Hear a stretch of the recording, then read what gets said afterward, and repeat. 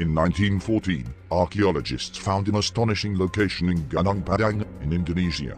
Two ancient stone mountains rest in this region, mountains in the form of pyramids. Their size is truly massive.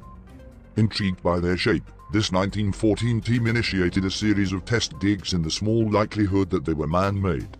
The proposition of these two huge land features actually being pyramids must have been virtually unthinkable to these initial explorers. Their subsequent excavation also concluded that the site was indeed a natural formation. However, fast forward 100 years of technological advances in archaeology, photography, ground-penetrating radar and satellite imaging, and we can now take much deeper looks at locations, gaining far greater insight than was possible a century ago. The archaeological societies are currently in a panic in regards to an expedition which is being undertaken to this very site. Over 100 years after its initial discovery and disregardment. What is interesting to note, a detail this team must be aware of, a detail largely suppressed and rarely discussed, is the fact that very ancient monuments rest upon the tops of each mountain, monuments that were later dated at 2,500 years old, and confirmed as artificial megalithic structures. The reason the archaeological community is worrying is due to their possible size. They would dwarf the Great Pyramids of Giza. However, the pyramids in Giza are in a very special location. They in fact rest on the center of the world's land mass. The question would be, why would Indonesia possess such ginormous pyramids?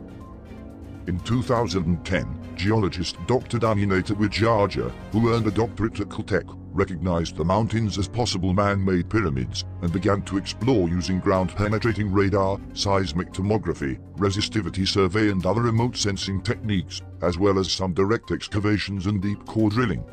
The results were immediately intriguing, producing evidence of deeply buried man-made chambers and yielding carbon dates going back as far as 26,000 years.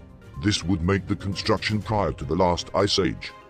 Such ideas are heresy to mainstream archaeologists. The archaeological establishment in Indonesia banded together against Dr. Nata Wijaja and his team, lobbied the political authorities, agitated locally and succeeded in slowing down, though not completely stopping, the further exploration of Gunung Padang.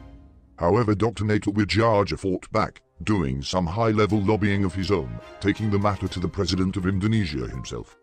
There were further delays to do with elections in Indonesia, but just a couple of months ago, the final obstacles were lifted and Dr. Nata Wijaja and his team moved back onto the Gunung Padang site with full approval to go ahead with their work, including permission to excavate the concealed chambers.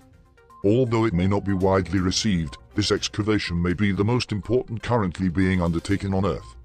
Mainstream archaeologists are furious and have been lobbying to get the work stopped, fortunately to no avail. Preliminary excavations have produced results that prove beyond doubt that Gunung Padang is indeed a man-made pyramid of great antiquity. Even the relatively young layers so far excavated, the second artificial columnar rock layer beneath the megalithic site visible on the surface, has yielded dates of 5,200 BC, nearly 3,000 years older than the orthodox dating for the pyramids of Giza in Egypt. They are also firm indications from the original remote sensing and core drilling work that there is much older layers below. In short, it is now evident to all that the site is vastly older than the 2,500 years archaeologists had insisted upon for decades.